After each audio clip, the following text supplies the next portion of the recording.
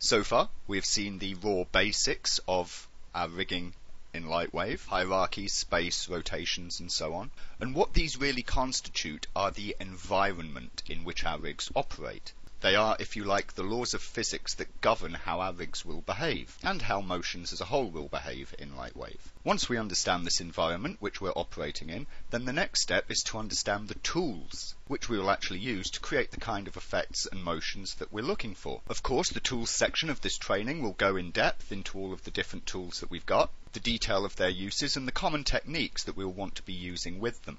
But for the minute, in this video, I just want to do a quick roundup of the tools as a whole, so as we all understand what is there in preparation for the later sections. Obviously, we have items themselves, which aren't really tools, but these are the things that all of our motions and rig setups will be working upon, and we need to use those appropriately, of course. But when we have items in our scene, what we will be applying our motions to and what the tools will effectively be applied to are the coordinates and values of these items. So let's start out here in our graph editor. The first tool that we have are expressions, which are a way of instructing what the given value for a channel is. For those of you who are unfamiliar, let me just take a minute to quickly explain what an expression is. An expression, which many may often call an equation, and quite erroneously so, I must point out, is basically a way of describing relations. For instance, the good old Pythagorean theorem that I'm sure we're all familiar with, a squared plus b squared equals c squared for the lengths of the sides of a right-angled triangle. This is not an equation. It doesn't have a solution. What it does instead is express a relationship, informing us that the square of the length a plus the square of the length b will be equal to the square of the length c. It expresses something. And that, in essence, is what our expressions here in LightWave will do. They're kind of like writing out little math equations, but really they are expressions because they link the value of one thing to the value of something else. So you will get a value from something, and you will apply the expression to the channel of another item, or to another channel in the same item.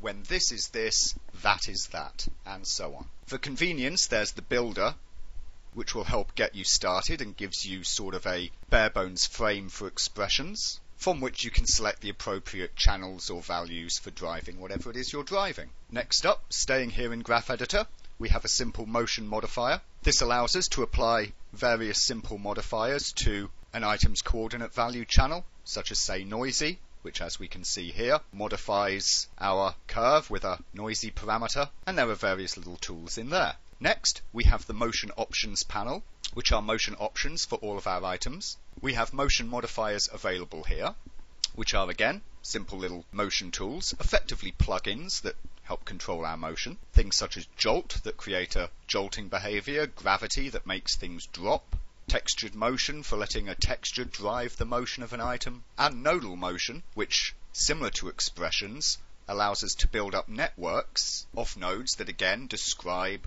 a flow of values for affecting our eventual motion on the item. We then have the main tools on the options panel, such as things like target and pole, commonly known as aim constraints in other packages, that allow us to point one item toward another.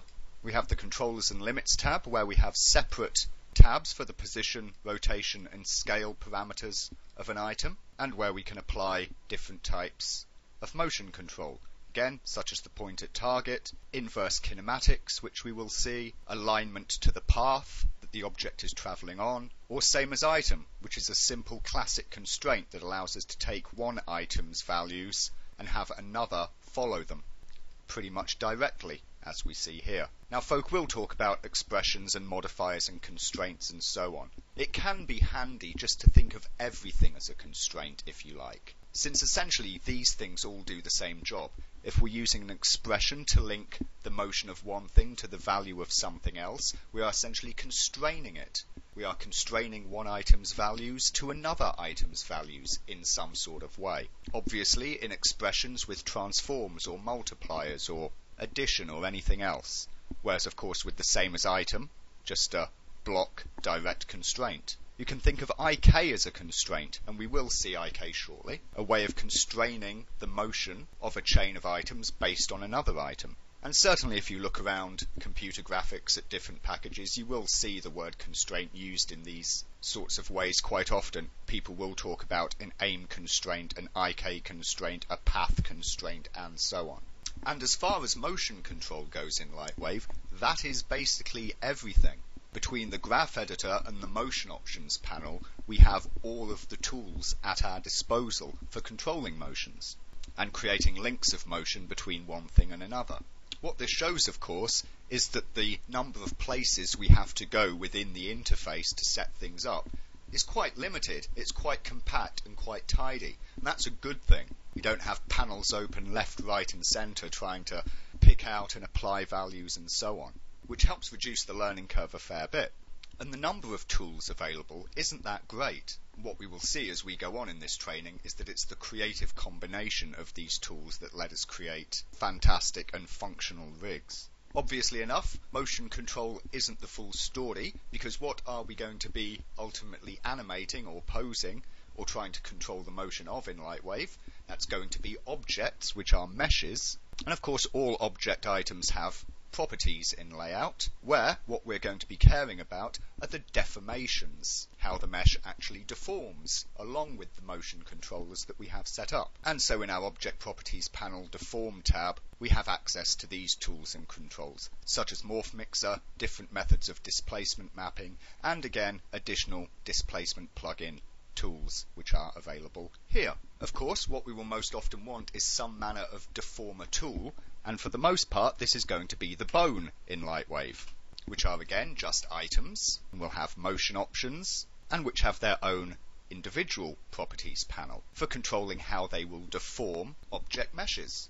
There are two major types of bones. There's the Z-axis bone and there's the joint, which looks like this fella here, and they have their own individual settings, which of course we will see as we progress. One such setting being of course the weight map, which is a way of telling LightWave which areas of a mesh are controlled by which bone, and our weight maps are set up in Modeler here in this fashion for sectioning off portions of our character or whatever mesh it is we happen to have to work with certain bones. Then furthermore in Modeler, in LightWave 11.5, we also have Genoma, which contains either entire rigs or sub-parts of rigs that can be stitched together, and when these are brought into layout they will create for us rigs with IK and constraints and so on set up for us. For the most part reasonably simpler and not so high functioning rigs, but quick and easy, and also most importantly just plain old LightWave rigs using the good old tools that we've